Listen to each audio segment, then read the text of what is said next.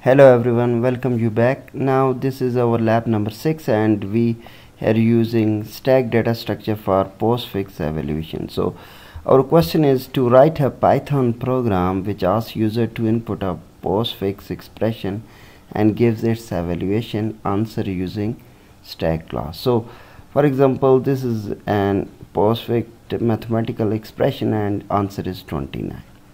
So let's see how we can do in Python. So I did in PyCharm here.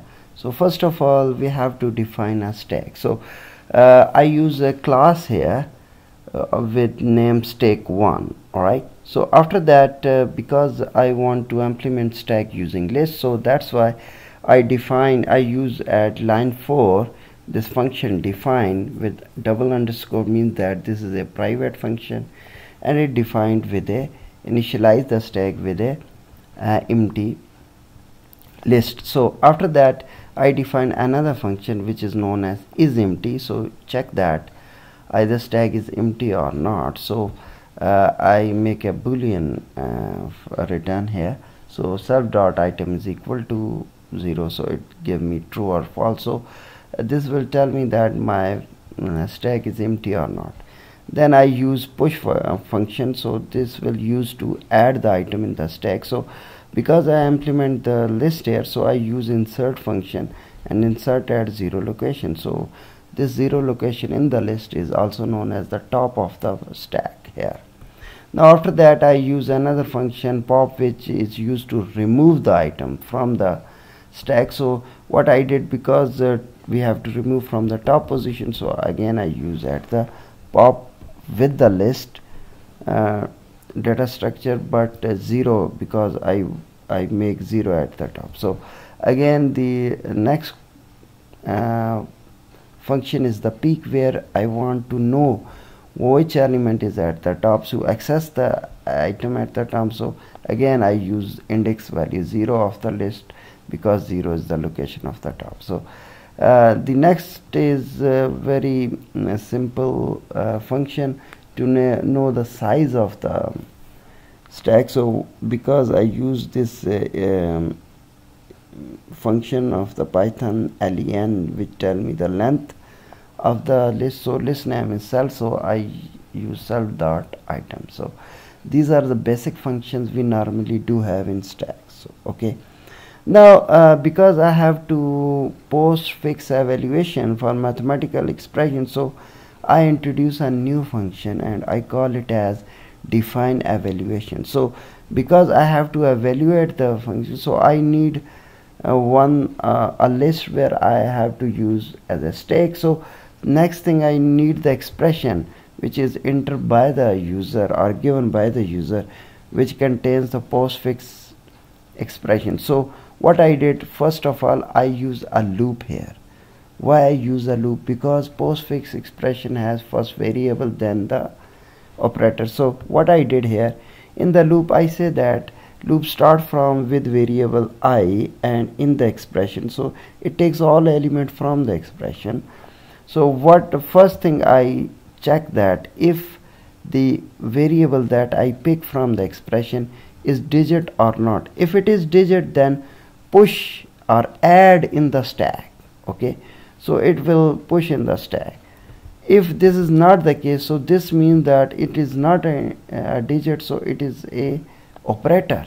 So what you have to do, then you have to put the pop variable, which is the second variable because of the stack implementation, and first variable is after the top variable, so I call it as variable 2 and the next one as a variable 1.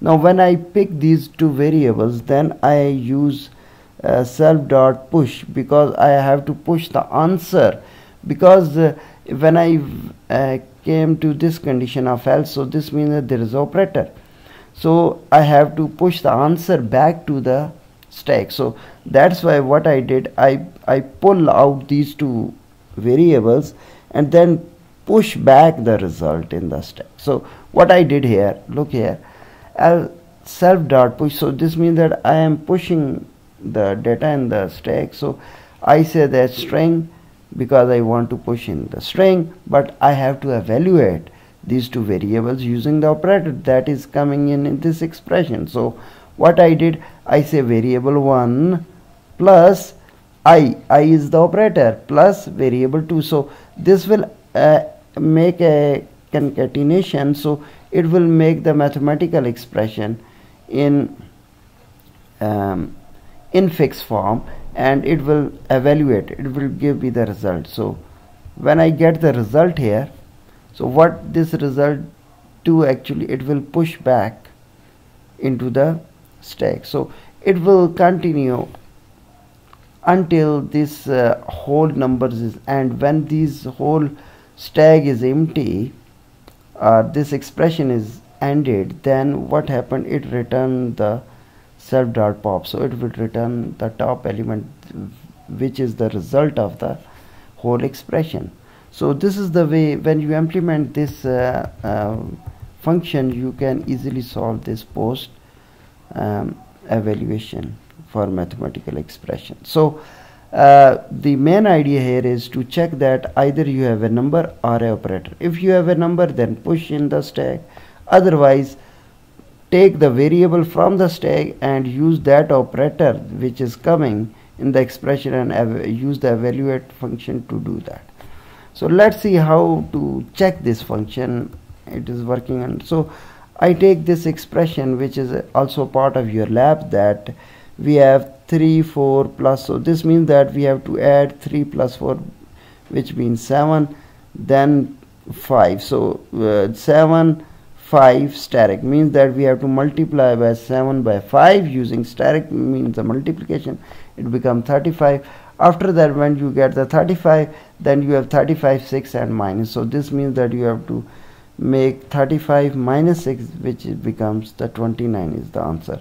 So what I did here, I simply to solve this expression, what I did, I simply first of all check the stack, that either my stack is working or not. So what I did, I just say s dot push a, then print empty to verify that the state class which I made it is working or not. So I just do this basic operation to check all the functions. After that, I I use this function for evaluation. So I say, okay, s equal to stack 1, I just remove empty the stack. After that, I call this function s dot evaluation. S is the stack, evaluation is the function within the stack, and pass the expression that I given in previously here. So I pass this expression to this function here. So what happened when I call this function here, so this means that you have to put this answer here. So when I run this, let's see, let's run the code here, let's see how it performs. So when I run it, you see we get 29 as the answer. So this is the first question that you have to do. So the main idea is, first of all, you have to make this stack class. When you do that, you can use these stack class to other question as well. So hopefully this will make the easy to understand and make your implementation better. So you will get the idea here how you can implement these stacks for post evaluation of mathematical problems. So I stop here. Thank you.